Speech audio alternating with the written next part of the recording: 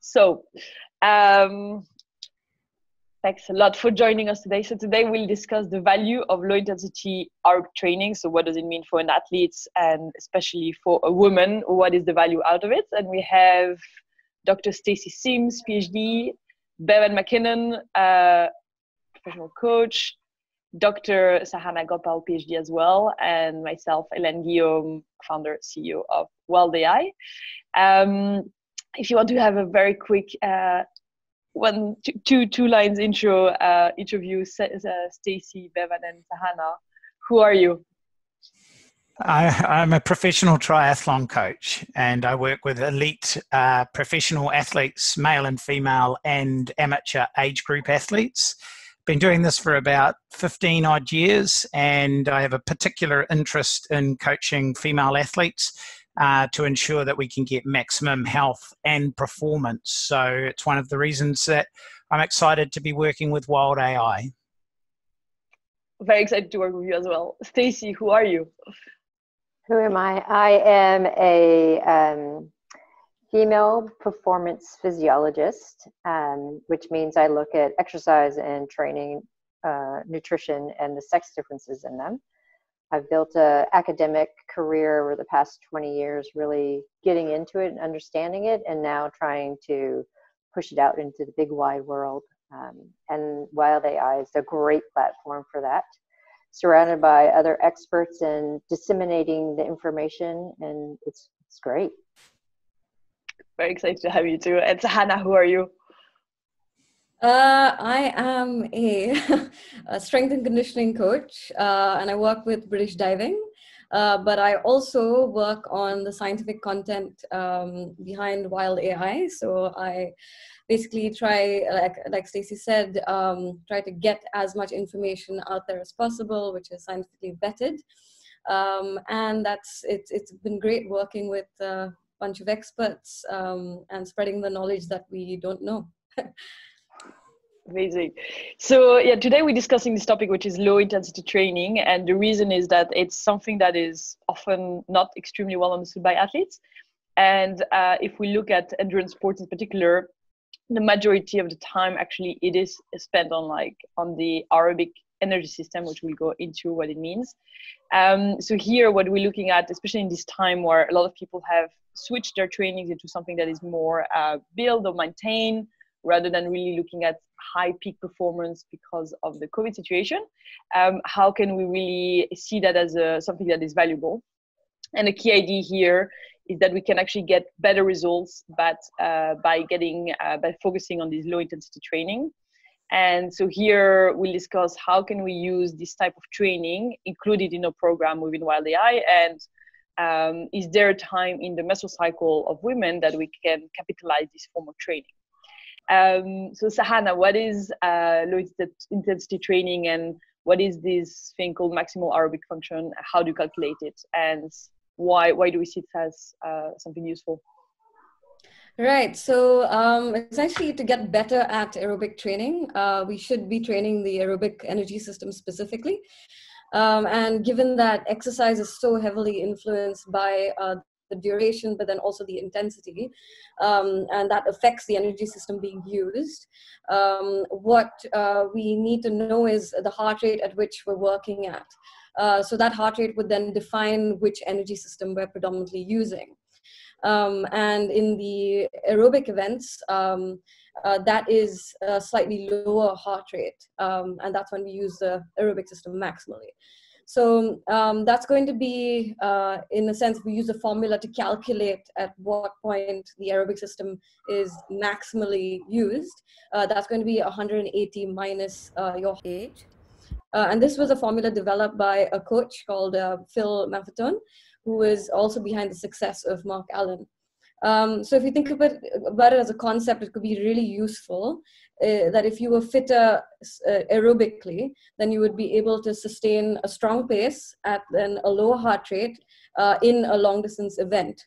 And in those long distance events, you are essentially spending 2 hours or maybe longer, and 90% of that energy comes from the aerobic energy system, which is why it's really important that we train that system specifically for endurance sport. Amazing, thank you. And Bevan, how can we progressively use this and together with the heart rate, and how can we work around that? And how can we also determine progress if the session of the intensity is relatively low? So as an athlete, like, how do I still understand that I'm progressing? And can you share like anything on like how you trained women on that, and an anecdote and how you work on that? Yeah. Absolutely. I think it's one of the biggest misconceptions in endurance sport, that the only thing that makes you faster is the sessions where you go fast or the sessions with high intensity. And quite frankly, they're the icing on the aerobic cake. They do add some speed, but the speed is truly defined by your efficiencies that are built through low intensity training. And whenever I've had this discussion with athletes, with professionals or age group athletes, it doesn't really matter. And the best way that I can describe why you get faster with low intensity training, or why it helps you establish a very strong foundation to which you can then apply higher intensity training. If you're completely unfit and I asked you to go out for your first ever jog, and I said to you, I want you to stay under your maximum aerobic function heart rate. Let's say, for example, it's 140 beats per minute. The first time you go out, maybe you can't even jog before your heart rate gets up to 140 beats per minute. So you go out for a power walk, and you do that 3 times a week, and you still keep your heart rate at that particular level or below. The following week, once you've built some fitness, you might go out and find that, oh, I do a bit of power walking, but now I can actually jog a little bit, but I'm still not letting my heart rate go above 140 beats per minute. Now, if you keep extrapolating that out, week after week of training at that intensity, we might go from the first week only being able to power walk, but by weeks 3, 4, 5, 6, and 7, we might be up to running continuously the entire time. Now, if you keep taking that out even further and further, once we're up to running continuously, but not by lifting the intensity, if we continue to train consistently, then the pace that we're running at may continue or will continue to improve. So you can do that in blocks of training and find that, yes, speed is improving by building your aerobic energy system. It doesn't happen on a workout by workout basis. You need to look at it over a longer time course, but speed is built by improving at these lower intensity levels. And the way that we do that is we train consistently, we train within that intensity range, and we create some understanding around what that intensity range is for us as an individual. And that's where people's first effect on their potential actually occurs, by the volume of training that they are able to achieve at low intensities. And once they see a plateau in performance through that type of training, that's when they can start to explore some high intensity stuff to change the variety and the stresses on the system. But for those people that see no value in it, I hope that they understand from my explanation that there's a lot of value in it. It's actually the biggest piece of the pie, and the way that we do it is we train consistently and we train within those intensity ranges. Very interesting, thanks. And yeah, as you say, like it's nice to know that in these times where like our trainings are completely turned around and all our objectives as well, that we can still really work towards building really the right foundations. And Stacy, in particular, how can female athletes incorporate this alongside the menstrual cycle? So what does it mean when we should focus on that, and how does it sync with the female athlete physiology? So, I mean, I'll start with just the basic idea of sex differences, and the fact that women already have a greater amount of a protein required for beta oxidation or your aerobic capacity. And a lot of women don't understand that. So they'll look at a male training program and they'll be like, oh, I have 3 days or 2 days of high intensity. And they get completely blown out of the water. And it's because they haven't been able to really harness that sex difference of really being able to pull in and use that aerobic capacity by working within the muscle fiber itself. So if you're building your aerobic conditioning, as Bevan was explaining, you're tapping into your natural physiology of really boosting aerobic capacity, becoming, quote, metabolically efficient, being able to go at a faster speed for, you know, less workload, so to speak. But when we're looking at it from a menstrual cycle angle, we know that in the low hormone phase, you can access carbohydrate pretty readily. And this is where women want to go high intensity, where they're like, yeah, I can hit it hard. I'm going to use my carbohydrate. I'm going to recover well. And it's hard to hold people back. But this is where someone like Bevan comes into play. And it's like, no, we know you're in the low hormone phase. You can hit intensities, but let's pull you back so that we're still able to build this whole aerobic capacity. And then as you get into ovulation and the luteal phase, where your body can't access carbohydrate very well, but is really primed to use free fatty acids during exercise, this is where we move into that steady state. And this is where you can really garner some benefits for that aerobic capacity.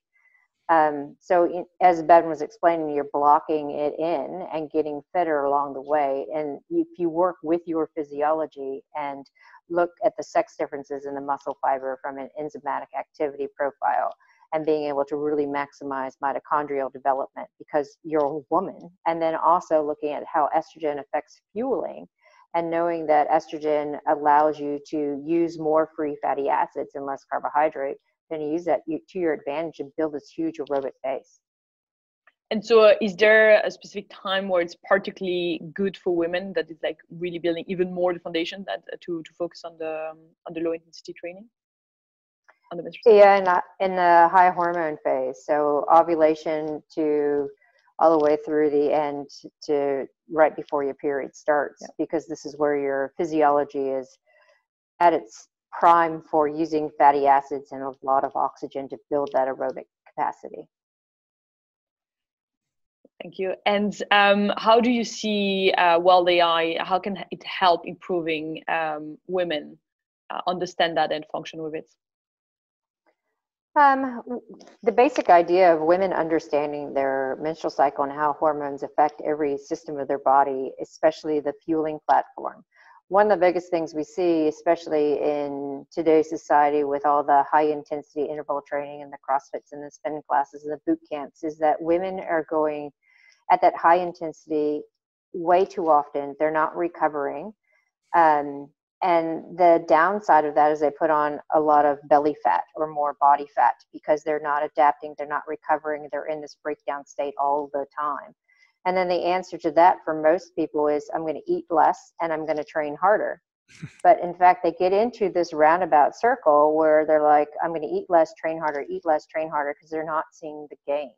So if you're understanding your cycle and understanding where you are in your cycle, then you can alter your training to know when you could probably hit it hard, but when you really need to dial it back, so you don't get into this vicious cycle of working against your physiology, not recovering, not adapting, and just in this downward spiral that I see so prevalent in so many of the athletes I work with.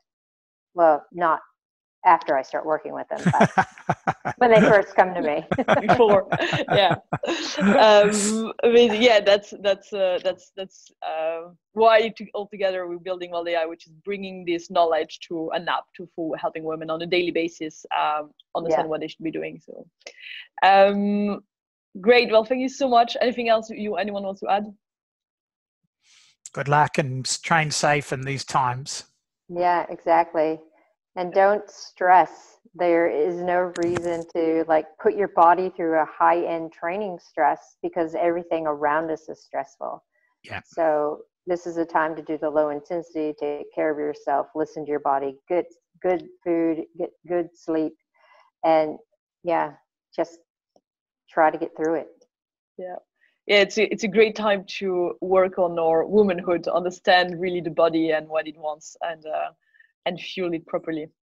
Yeah, I think it's a perfect time to scale back, understand what you really need to do some reading, kind of identify things you need to work on, like the little things that you never get time for, and crack on. Like reading Roar. You haven't yet. Okay, taking a course, an online course, you know. Exactly. Yeah. Perfect. Great. Thank you so much, everyone. All our members, athletes out there, coaches, we're sending you love and strength. All right.